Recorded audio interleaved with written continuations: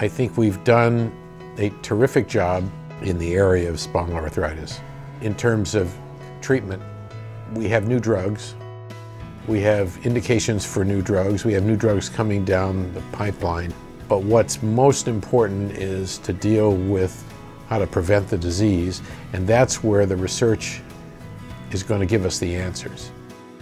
The issue about early detection is going to be true because all the data seems to be that the earlier you intervene, the more long-lasting the result. The way that new imaging techniques can lead to early treatment in the treatment of axial spondyloarthritis is that it can shorten the time to diagnosis. There is a delay of 5, 6, 7 years, which can be shortened to a period of months when we use these new techniques. What we're aiming to accomplish is collaboration between rheumatologists and radiologists. We want to increase that interactivity, that discussion around patients, the challenges in making a diagnosis. Rheumatologists are a little less likely to have the technological expertise for working with images in the hospital environment. Our objective is to really give them the confidence to talk in an informed manner with the radiologist, to understand the language of modern imaging. It's one of the crucial objectives of the workshop.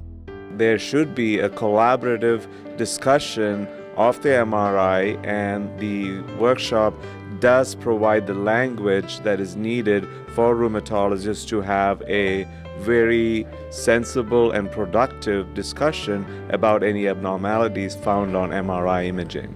Our international MRI course is unique because of the interactive experience that is offered to participants on a workshop-style format. We give participants the option to learn to evaluate an MRI image, how to optimize an MRI image, and to speak and interact with some of the world's leading authorities in musculoskeletal imaging as it relates to the field of spondylitis.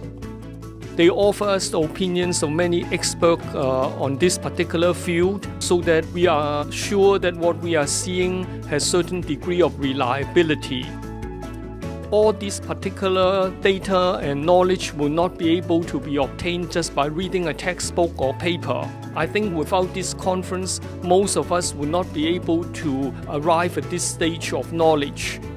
We have our real-time, interactive feedback session, which allows the entire group to understand and reinforce all the learning lessons. We provide DICOM-based cases, and physicians evaluate these images, and then we ask specific questions, and in particular, we immediately see the responses. So there is immediate interactive feedback around that case. That's what makes this course so unique. I think one of the really important points that this conference really emphasized was the differing points of the early changes in spondyloarthritis and how we can sort of use those differing points so that we don't make a mistake and call something spondyloarthritis that really is some other diseases. The last part of the conference really emphasized all of those points. I just feel that I learned a great deal from all parts of this conference. It was well organized. We would not have been able to do this without the dedication, the commitment, the energy, and the foresight of the Spondylitis Association of America. The SAA really understood that this was an essential need for rheumatologists and radiologists, and of course, most importantly, for the patients whose interests they serve.